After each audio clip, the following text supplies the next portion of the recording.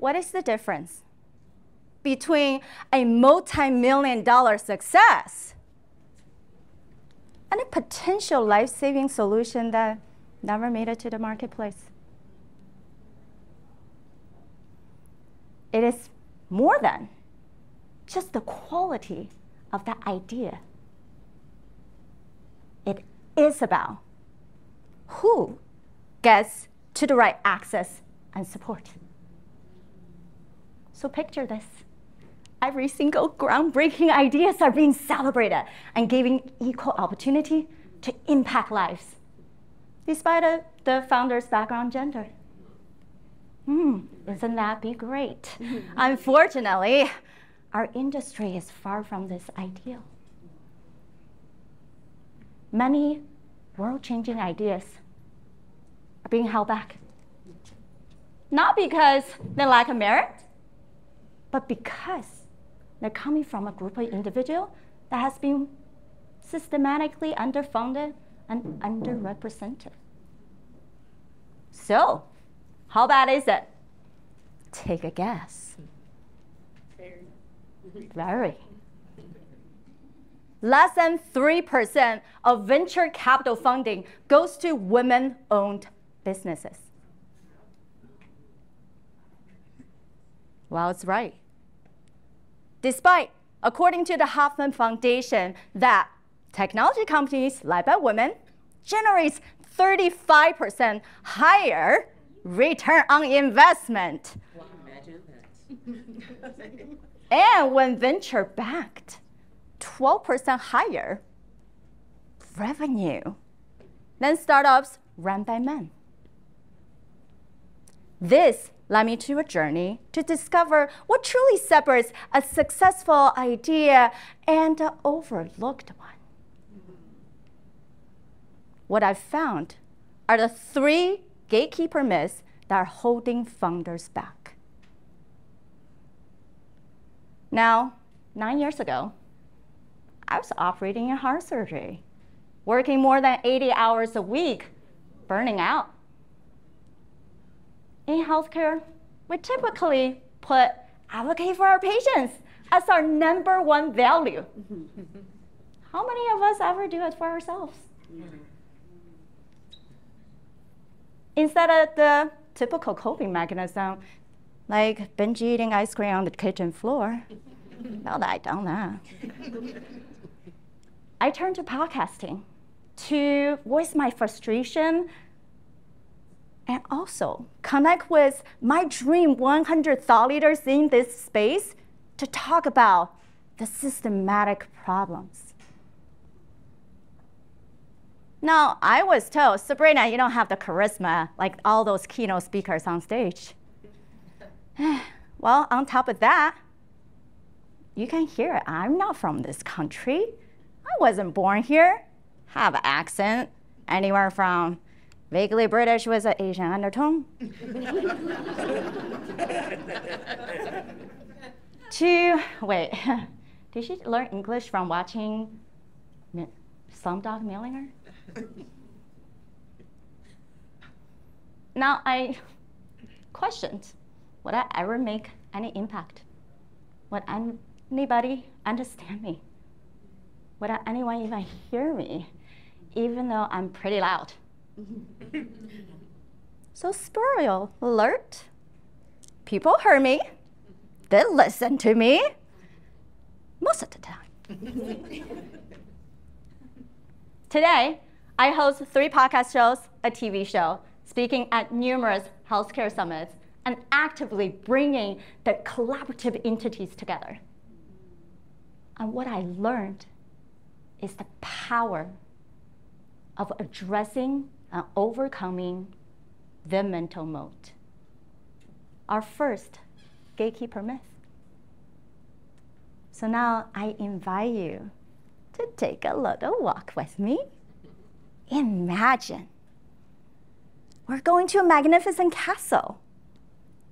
And this castle is filled with your dreams, your inspirations, and your ideas. Let's take a moment to appreciate that castle of yours. as we get closer, we've been stopped by an overprotected moat. And this moat isn't filled with crocodiles, but something far scarier: indecision and self-doubt. Time and time again, I hear founders tell me, Sabrina, I just don't want to be salesy posting on social media. I don't even want to hear my own voice. I don't have that personality to be on stage. Don't put me on the spotlight. This internal struggle and false beliefs not only are detrimental to our own happiness, but also to the success of the business we work so hard to pursue. So what's missing here is courage. Now take Think, for example, a company that designed reusable menstrual underwears faced significant stigma challenges. But despite the pushback, these founders were able to raise $25 million in Series A funding, challenging the perception drawbridge. These external biases and misconceptions that are denying opportunities. It's like we finally found this bridge. We're getting to our castle, but we're being all blindfolded and have to toss fire torches at the same time. Oh, on top of that, someone is raising and lowering that drawbridge at random intervals, just to mess with you. This leads to difficulty in forming partnerships, gaining market trust, and increasing the likelihood of having poor hiring decisions because everything always seemed like chaos. Now, how do you challenge people's perception? I want to see some hand raising. So, have you ever started a blog? Anyone? Publish books?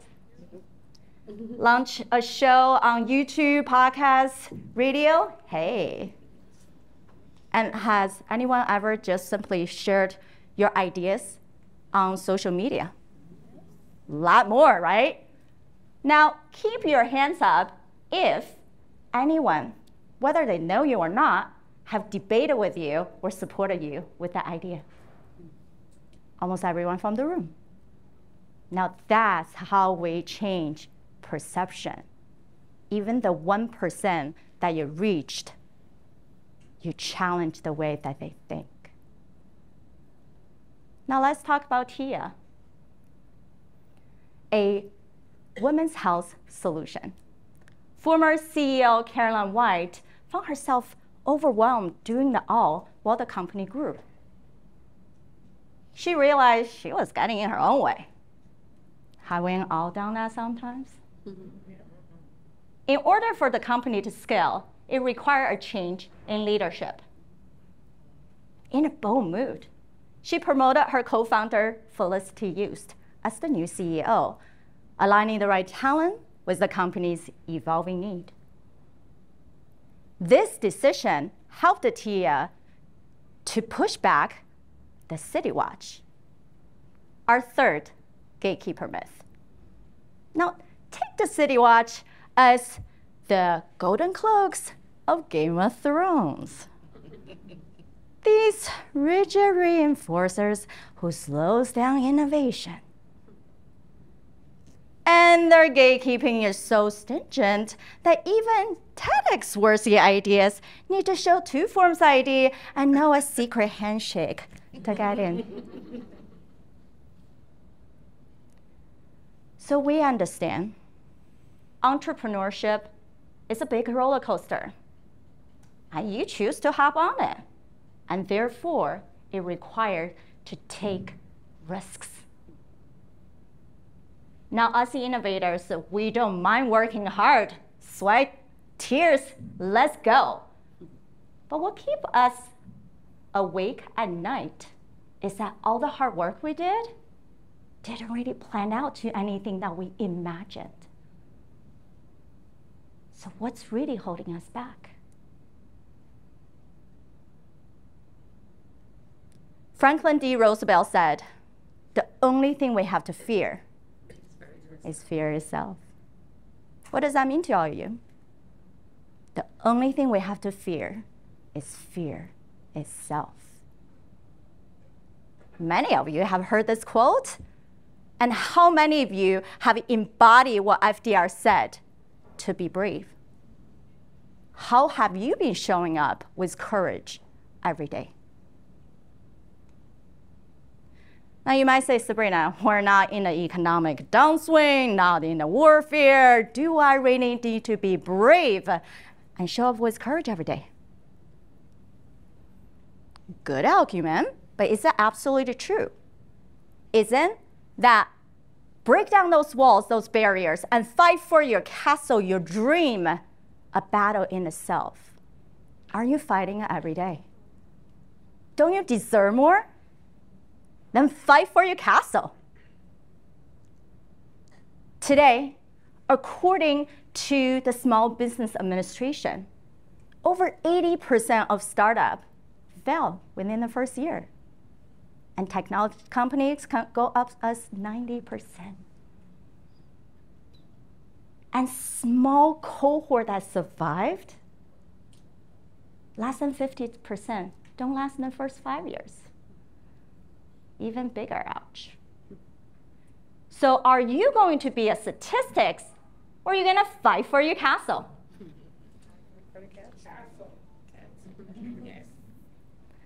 In my role as a board advisor, I've seen many founders struggling. Yeah, they have a lot of great people around them, these experts with amazing credentials, letters behind their names. Yet, when you're taking the individual ideas and comparing them, it can be very conflicting and something confusing. And so who do you listen to? How do you do things? What they're missing is a holistic solution, a team that creates a synergy and effective implementation. Not just doing a bunch of things that keep you busy, but actually getting somewhere. Now, what's the solution? Is creating a scalable business requires a solid foundation of a 12-board fusion advisory. These are your 4 elements of security and safety for your company. The 4 elements that converts your influence into profit. And the 4 elements that truly creates profitability, sustainability, and scalability. Each have the expertise to break down the mental moat, the perspectives to push past the perception drawbridge, and the authority to bypass the city watch. And when combining the gift together, you get an integrated solution that is focused on your vision, not scattered pieces of advices. So how do I put this dream team together? We use many different tools beyond your psychological testing. And one of the powerful tools we have is leveraging podcasting. According to ACAST, podcasts have been shown as the #1 trusted platform, even outranking YouTube. This is a tool that creates authentic relationship, using as a tool of outreach and building that foundation, because you actually care about the people that you're interviewing, these influencers and decision makers, that you are creating that connection and spotlighting their work. And by building this empowered ecosystem, your voice isn't just heard, it's amplified. Now today, you heard many founders who were able to fight for our own castle, break down the walls. They did not play a victim. What they did was able to make decisive actions, creating these innovative changes. They inspired us to not just talk about the problems, but fight for our castle to make these changes. So today, I want to call on you. Whether you have been running multiple companies, a serial entrepreneur, someone who is a new startup founder, and anyone with a big idea, to challenge yourself, think differently. Don't accept the limitation that has been placed on you or your industry. Start sharing. Build your core team, your dream foundation, and fight for the castle that is your dream.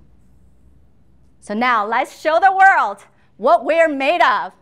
Sing with me if you know the song. Say what you wanna say and let the words fall out. Honestly, I wanna see you